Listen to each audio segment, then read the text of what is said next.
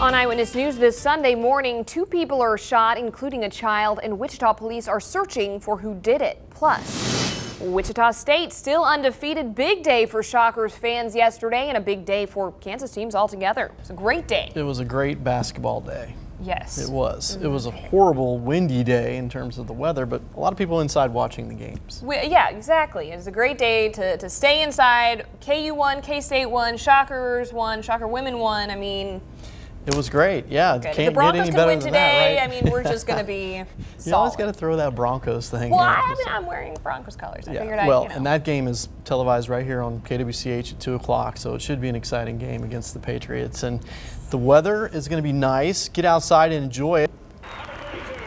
Koch Arena striped in black and yellow as the Shockers up their record to 19-0 Saturday. They beat Indiana State, a team that gave them some problems at Koch Arena last year. You might remember last year the Shockers were the 15th ranked team in the nation when Indiana State came into the Roundhouse and beat them by double digits. This year was the Shockers game.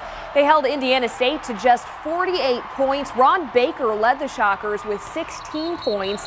He and Fred Van Vliet continue to make a dangerous backcourt for Greg Marshall, and Shadrach Lufiel finished with a double-double. The Shocks finished the afternoon with a 68-48 win, and the wins keep coming. The Shocker women also won at Koch Arena Saturday. They trounced the Panthers 80-47, meaning both Shocker teams are in first place and undefeated in Valley play. We'll have those full highlights and reaction from both games coming up in sports. And with Saturday's win, the Shockers men have now won 13 straight games at Koch Arena dating back to last season. It's a place the home team can find inspiring and the road team intimidating. Bruce Hurdle tells us more about Koch Arena's mystique. It has a reputation that... This was really a great Saturday for Kansas basketball. KU won, K-State won, the Lady Shockers won. We're going to show you all the winning highlights and reactions from their games a little later in sports. Police are looking for who shot 2 people on Wichita's north side. It is in our crime watch this morning. The 2 are still in the hospital. Wichita police arrived near 21st and Amidon to find a young boy and an adult man lying on the ground. The victims were conscious and able to talk to police before they were taken to the hospital. The adult male was in serious condition. The juvenile male had a minor wound. We're currently still processing the scene. The investigation is ongoing. Police have not arrested anyone for this shooting, and they have not released the names or the ages of those victims. Another suspect involved in the Pennsylvania shooting turned himself in. The teen did so yesterday afternoon. 2 others have been questioned and released by police. We're continuing coverage on the gymnasium shooting. This is a quick look at... And I'm calling it now. Broncos versus the 49ers in the Super Bowl. Dean, what's your call? The Seahawks and the Broncos, and the Seahawks by 3. That's what I've got. What? I go for the underdog, Jade. It's going to be an exciting game no matter who plays in the Super Bowl. That's still a long ways away. And the good news is the weather forecast is, Jade? All right, tailgating is already starting this morning for some at least. The AFC and NFC championships kick off today. The Broncos and Patriots will face each other for the AFC title game in Denver, and it's going to be a good one. Die-hard Bronco fans started lining up last night outside the stadium.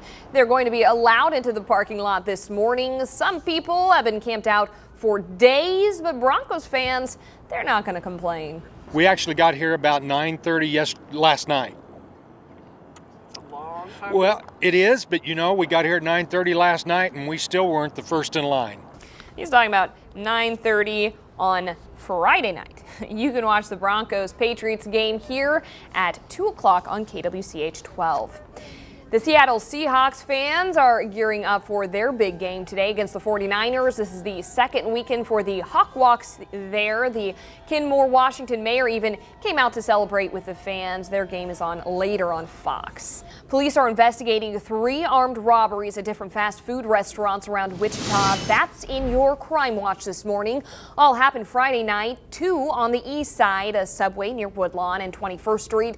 A second at a Burger King near Douglas and Rock. The The third was actually in southeast Wichita at a KFC near Harry and Woodlawn. Police say in all cases, robbers entered the store with a handgun and demanded money. The suspects got away with an unknown amount of cash, except for the time at KFC. No arrests have been made. Police investigate a homicide after finding the body of a man inside a Lawrence home. Officers were actually checking the home of a woman reported missing by her family. Instead, the police found the man's body with traumatic injuries. Investigators are still looking for 19-year-old Sarah McClin. She has not been seen for several days. Take a look at this video. Fire crews responding to a massive tire fire yesterday morning at a tire depot in Missouri. The thick black smoke could be seen for miles. Fire officials say the fire burned for over 3 hours. Investigators are looking into the cause of this fire.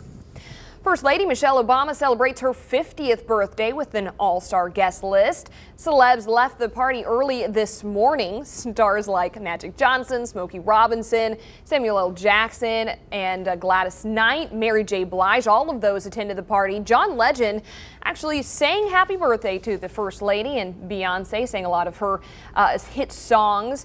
Guests gushed over how great the First Lady looked and said that she and the president looked very much in love. The highlight was, first of all, that we were here for the First Lady's birthday, and that was the highlight, and the president gave a wonderful, wonderful speech about her, and then Beyonce performed, and wow.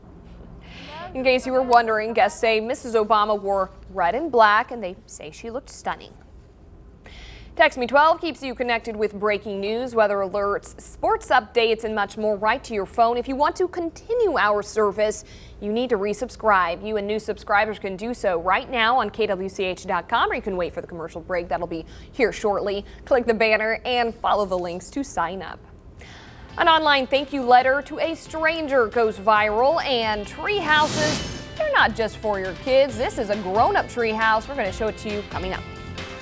Expect more on KSCW. This is Eyewitness News, Sunday morning in high definition. Online at KWCH.com. Follow KW. And it is trash talking time. I have noticed that this morning. We have a Patriots fan.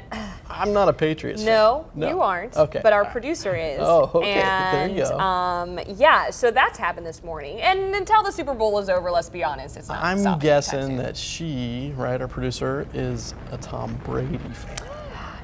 I believe something like that. Anyway, this is the 49ers fans out there. They took the trash talk to another level, leveling off a Seahawk sculpture that's made out of snow. This is a big sculpture. Yeah, I believe like 30 feet wide, 12 feet high. Bulldozer comes and just takes her out. Boom. This is in Lake Tahoe. Big 49er fans, I guess. So. Oh, of course, yeah. Well, Lake yeah. Tahoe. But yeah, we'll see. It's going to be an interesting game. I have a lot of friends that are 49er fans, and I just like to pull for the underdog today. We'll see. I've asked people on our KWCH Facebook page, and we're getting differing things. Now, I'm going to say that the Broncos overall have a lot of support on our Facebook page. We do have some one Patriots fan that has commented so far. A lot of people going for the Seahawks, not a lot of 49ers. So I guess we'll see. We'll see. You never know. It's football. All right, we got more coming up after the break.